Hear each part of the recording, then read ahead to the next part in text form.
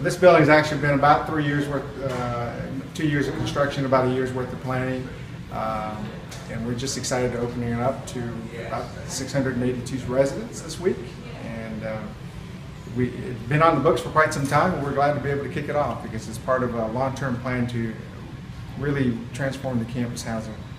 Well, as we look at the journey to being a top 25 institution, we really started looking at our facilities are outdated.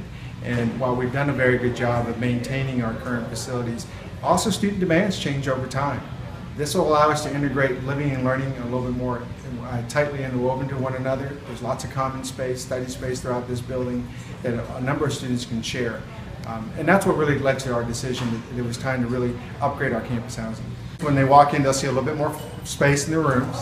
I joked earlier that these are probably the bigger closets that you're going to see, and that's really one of the criticisms we hear. All these closets are so small, but they're larger closets.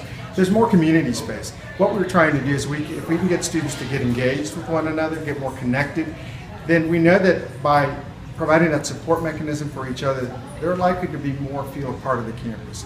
And we know that that has ripple effects when you're looking at overall retention rates.